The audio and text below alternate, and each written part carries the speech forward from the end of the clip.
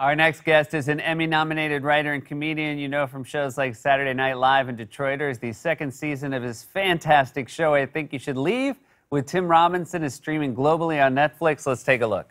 They're saying they want to drop Corn Cob TV because we showed over 400 naked dead bodies on our show Coffin Flop.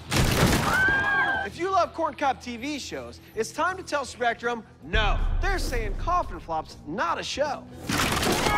It's just hours and hours of footage of real people falling out of coffins at funerals. There's no explanation, just body after body busting out wood and hitting pavement. Please welcome back to the show our friend Tim Robinson. Hey, Timmy, how are you, buddy? Hey, pal, how are you? I'm fantastic. That has continues to prove a point that I've said to people is I have still not stopped laughing at Coffin Flops. I've watched it 10 times start to finish. It never stops being funny. Oh, I appreciate that, pal. Thank you so much.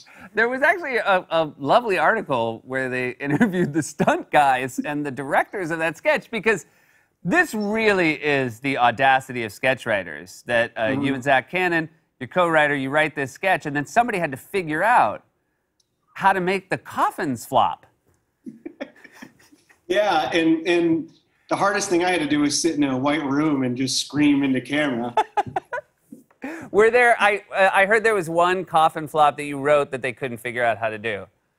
Well, I don't want to take credit away from them, because I bet you if we would have been like, can we please try this? But I think Zach and I even were like, there's no way. And it was that the description was, person flops out of coffin, rolls downhill, and hits a bird that's standing there. It was in the line, of course, was like, yeah, some of them yard sail down a hill and hit birds. but yeah, the hardest thing is, like, you don't want to hit a bird. And how do you get a bird to stand there with its back turned until it gets rolled into by a corpse? Yeah. Do you distract a bird with, like, somebody has to hold a worm so that the bird it doesn't hear the coffin coming? Yeah, every time it starts to turn around, you're like, no, look. Do you remember, Mike O'Brien has a wonderful cameo in this episode. Do you remember the sketch he wrote for SNL, which was he was a reporter interviewing bugs? Oh, yeah, of course, yeah. And the same thing, like, again, it's that thing where you're a writer, you don't think about it, and then they hire a guy who, like, brings bugs. Yeah. Zach and I wrote that with him. I forgot you wrote.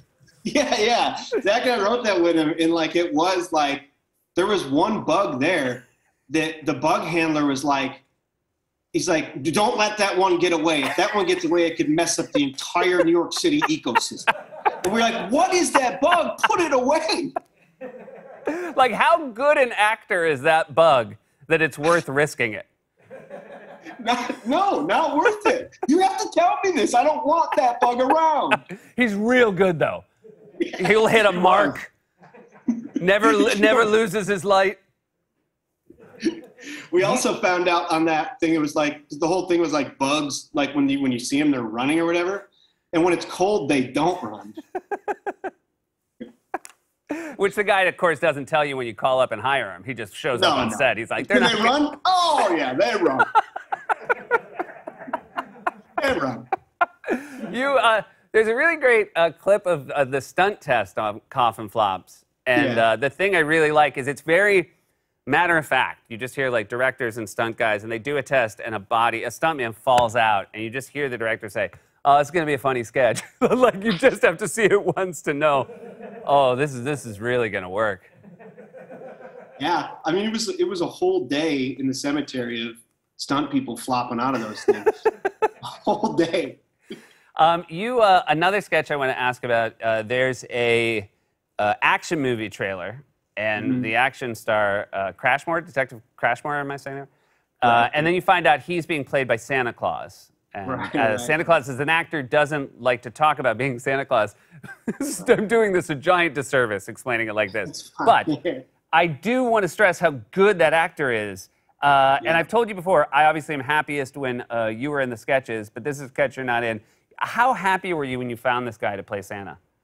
So, I mean, yeah, he auditioned. He was so fantastic, such a good actor. His name's Biff Whiff. He really did a really great job. What's his name? Whiff. I'm so yeah. No, I mean, how I feel like he would. I mean, Maybe I feel it's like really he had Santa. the job on the headshot at that point. Well, there's a lot of Santas out there.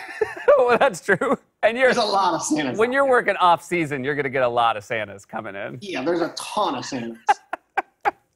He wasn't the only person who auditioned who looked like Santa, I'll tell you that. Really? No! There's a lot of people who look like Santa out there.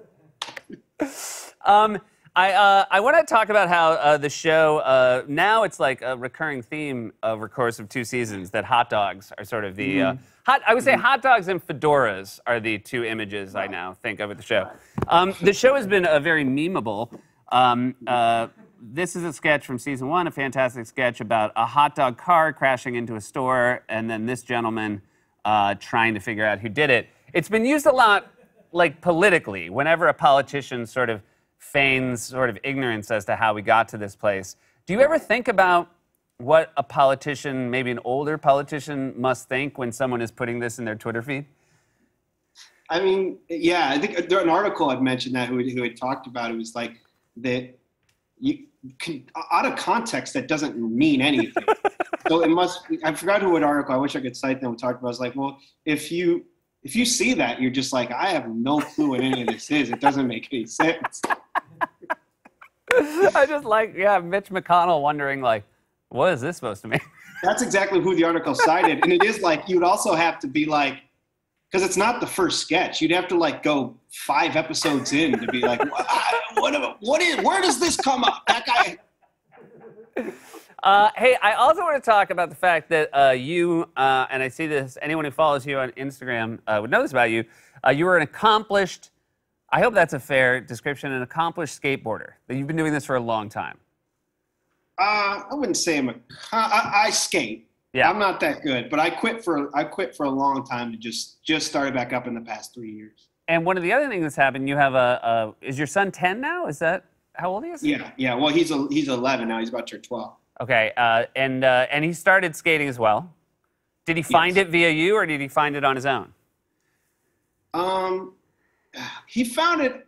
I mean, I was skating, and then he started. But we live in California, where like skating's huge. So I think that almost a lot of people start skating who live here. So does he think you're cool because you're a dad who knows how to skate? No, not at all.